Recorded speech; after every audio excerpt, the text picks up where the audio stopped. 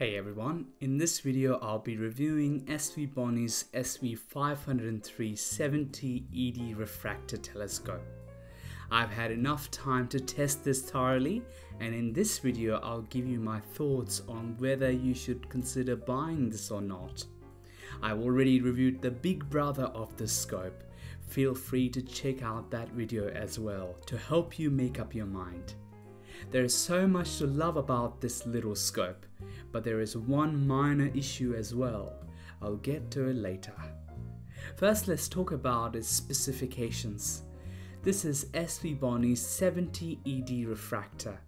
Its focal length is 420mm, which is considered moderately wide in astrophotography. Just to give you a sense, you can fit the whole Horsehead Nebula with Flame Nebula quite easily with a crop sensor camera. The aperture is 70mm, which makes this scope quite fast f6 scope. If you are using field flashener or reducer, its focal length will drop down to 336mm and scope f ratio will become 4.8, which is very fast indeed. So this is a wide field and fast telescope. Let's talk about the glass that this uses. The most important thing to look for in any telescope is its glass, whether it's using reputable glass or not. This little scope thankfully uses SPL 51 extra dispersion glass, which is tried and tested and quite reputable. This glass reduces chromatic aberration significantly and provides high contrast, razor sharp views. Personally, I would stay away from any scope that doesn't use extra dispersion glass because chromatic aberration will ruin the views. But this scope uses a good reputable glass that has my confidence. Also, this scope can resolve up to 1.97 arc-second, which is excellent.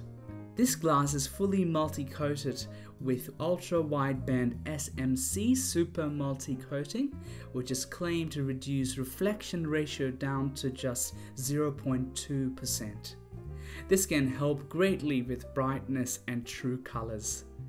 Let's talk about the focuser that this scope uses.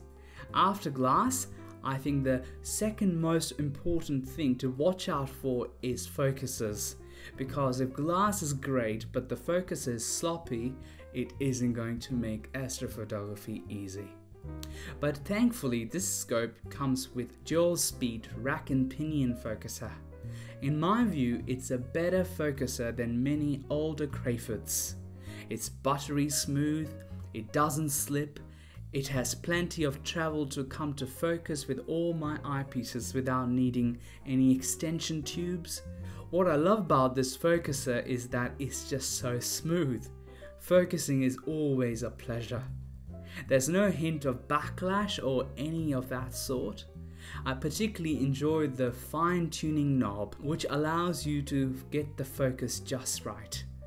There's a tightening screw under the focuser that can allow you to lock the focuser in place once you've got the focus right. Another useful feature is that the focuser can rotate 360 degrees.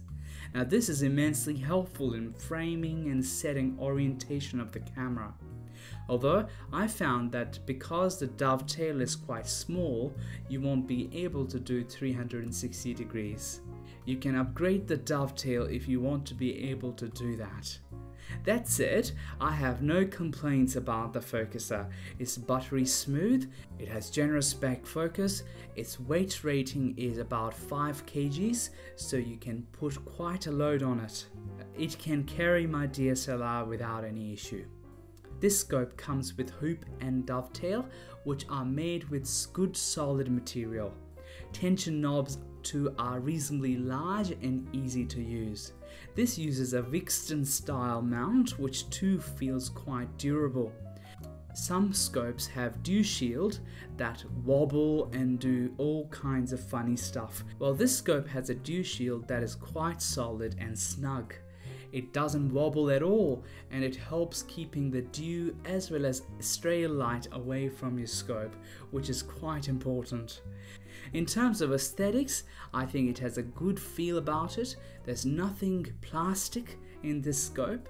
To my eye, it looks quite small and attractive. It feels light but solid at the same time. So I would say aesthetically, this is quite nice. It weighs about 2.2 kgs, which is very light.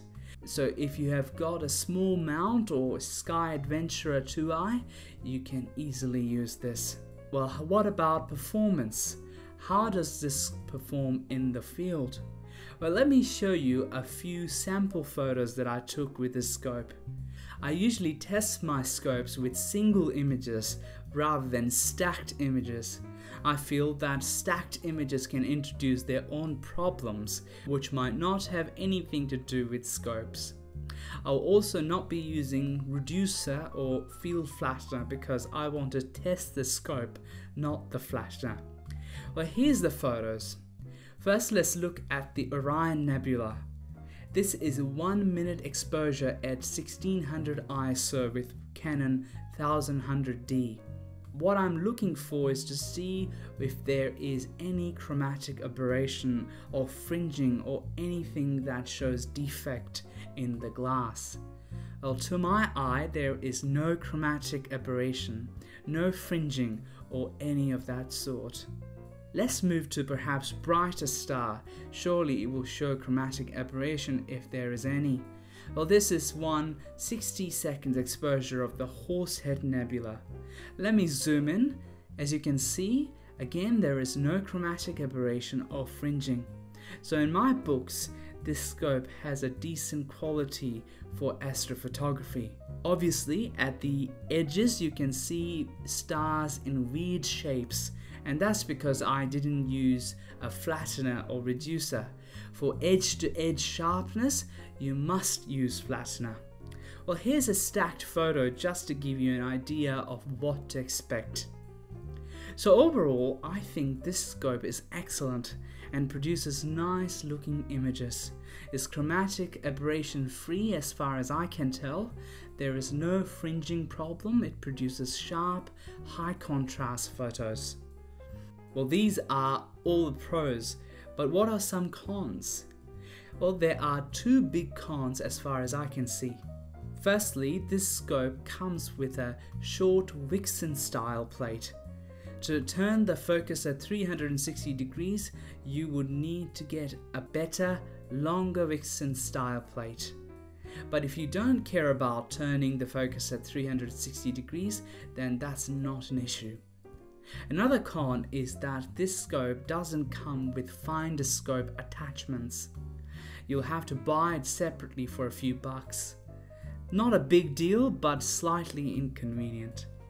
That said, for the price, I think this is an absolute steal. The pros outweigh cons by far. This is an excellent scope. It has good quality glass, excellent focuser, it's very light, comes with a durable dew shield, and the aesthetics are pleasing. I'm quite impressed with this little scope, and I think if you are in the market for buying scopes, this is a good budget scope to go for. I would highly recommend this. If you found this video to be helpful, please subscribe, and if you have any questions, please comment below and I will get back to you.